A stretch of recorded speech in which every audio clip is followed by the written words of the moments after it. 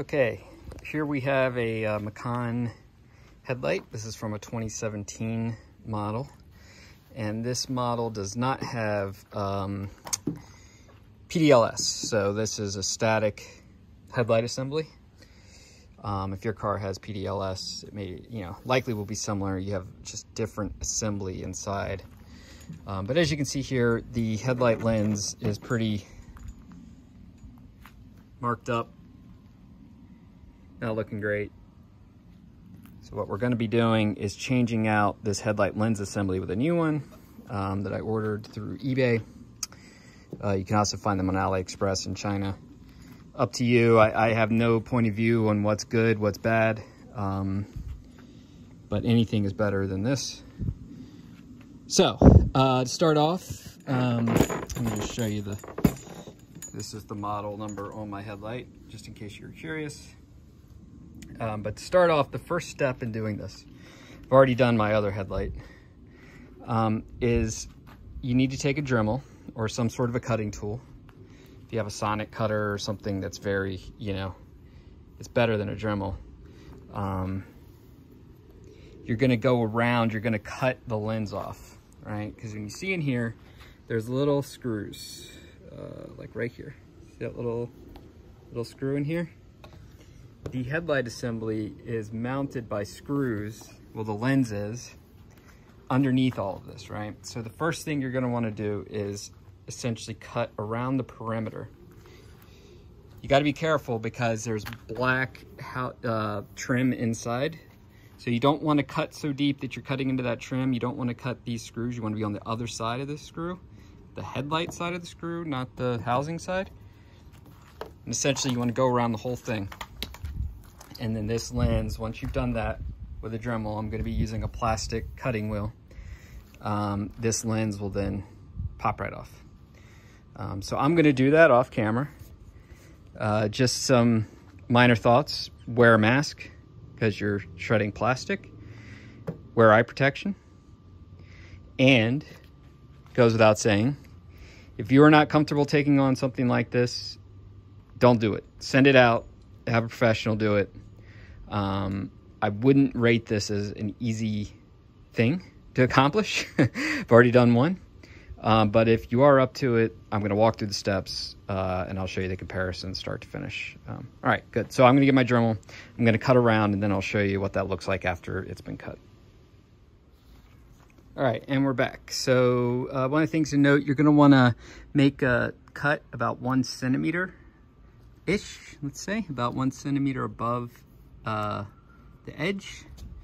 And you just go all the way around. Also, I forgot to mention, make sure, obviously, you got to disassemble the whole unit, get all the parts off. But once you make that cut all the way around, this lens simply will pop off. And you're left with the unit without the lens cover. But it is still screwed in, as you can see. Also, one thing to note, this cutting, it makes a lot of dust. So you're really gonna have to go through and clean up all of the plastic dust that's in the housing from the cutting. All right, so let's take a break. I'll explain here in a second how you have to disassemble this unit, clean it up. I'm actually gonna be painting all of the chrome pieces. So I'll walk through that as well. But essentially you have to start with all of the little screws that are going around the periphery here. So let's take a break and we'll walk through. All right, so you can see I drew a little box around each one of these screws, right? You can see them through the lens. You see where the screws come out. So what I'm gonna do is I'm gonna cut out that area so that I'm able to remove the main accessories of the housing. And then that'll enable us to then get in and heat up the housing and get rid of the rest of the remainder of the headlight lens that is adhered and sealed to the housing. So we're gonna put these cuts in, and then I should be able to lift up and remove the rest of the plastic assembly that was the remnants of the lens. And again, for this, I am just using a Dremel with a simple cutoff wheel to do this. So by now you're probably thinking, well, he just did a lot more work than he probably had to, and you would be right. So actually got to go and cut out much lower than I originally showed, right along the edge of the glass, so that you can remove this piece here. And when you get this far, you pull it out from the top, and you notice I have some, don't want this to fall, I have some tension here. That would be coming from this area, and you can see there's butyl that was put in for sealant, and that butyl is adhered to the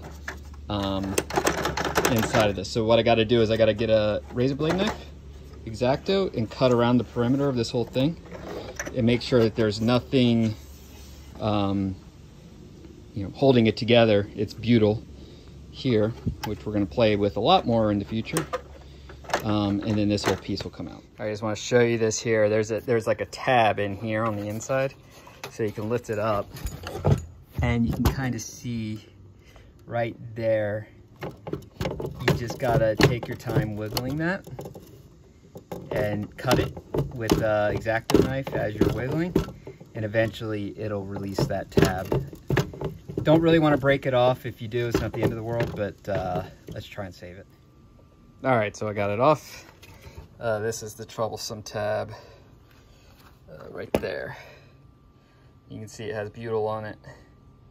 Didn't have to break it though, but you can see down in the little area with which it was mounted, there's a lot of carnage in there, so we've got to clean all that out. And look how messy this is.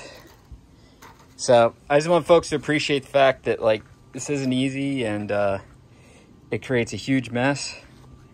And then I still have all of the old seal that I got to get out. So my next step is this. I think a lot of folks just continue and pull out the seal from this step forward, but what I'm actually going to do is I'm going to disassemble all of these components because I'm going to paint them black. And I also don't like working on this housing with the projector in, all the electronics. So I'm going to disassemble the entire housing, get it all cleaned up because there's dust everywhere. And then we can start painting and then work on, this is going to go in the oven. That's going to allow for us to remove, heat up the butyl enough to remove the rest of the seal. And then we'll clean everything out and start putting it all back together. So next step, we should see this all disassembled. All right, here is my housing all stripped out. And then I have the components, which I'm gonna spray paint here in a moment.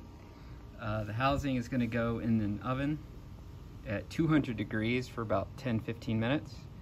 That's gonna loosen up the butyl around the rest of the glass seal, and I'll be able to pull that off. And then these guys I'm just gonna hit with VAT black spray paint for plastics, and it's a high heat. So the best way to do this that I figured out is you wanna take your X-Acto knife, you wanna run outside, and then you wanna run inside on the butyl seal. And then eventually you'll cut it to the point that you can get it and then pull it out, which I'm gonna do off camera, but it's just an issue of cutting it and pulling it out. All right, the remnants of the lens is out, and now we've got to take care of this channel. So there's old butyl all in the channel.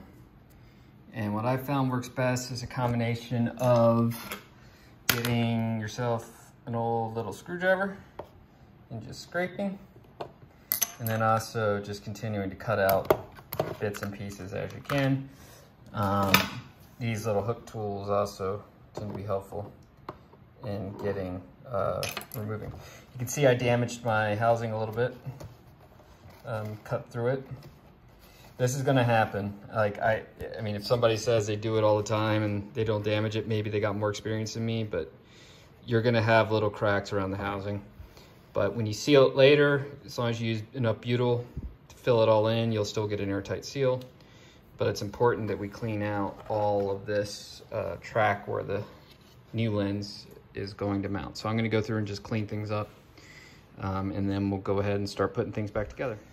Okay, I've got my housing here with all my components painted. and my channel cleaned out. And then I have my new lens, and I've gone ahead and I've assembled, again, painted the components. You have to screw in your new lens and all the mounting points, so don't forget those. There's a few more, there's a bunch of them. I got one more to do there. But yeah, everything is screwed in. On my new lens, I leave the plastic on, you know, while I'm working, not to make a mess. And then when I'm all done, it'll look like this, which is the one that I've already done. So it's quite a difference from before. But take your time. You know, there's a lot of little parts here. You don't want to screw it up. But the paint did come out pretty nice on my housing components. So, all right, we'll keep working here, getting this all back together.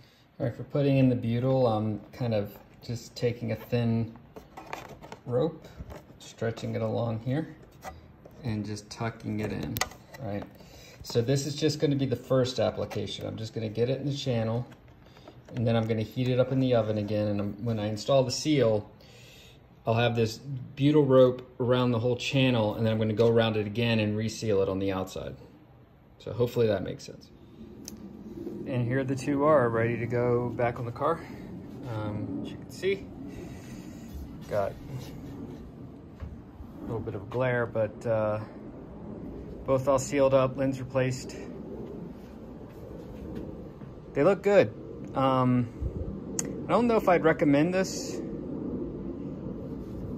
It was a little bit of a pain, and I don't know. I have a lot of thoughts on it. So anyhow, but hey, I guess the results speak for themselves. We'll see if they hold up. I'll post up in the comments after I've driven on them for a while to see if we get condensation or any sort of weirdness with them. So thanks for watching. Hope this was helpful for people who are considering this sort of a thing.